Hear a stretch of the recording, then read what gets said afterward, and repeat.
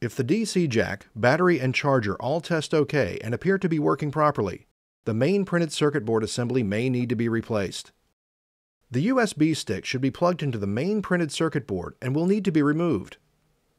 To remove the USB memory stick, remove the USB cover bracket, which is secured by 2 Phillips head screws. Remove the 2 screws and lift the USB cover bracket up. Then unplug the USB memory stick and set aside. Flip the main panel assembly over so the underside is facing you.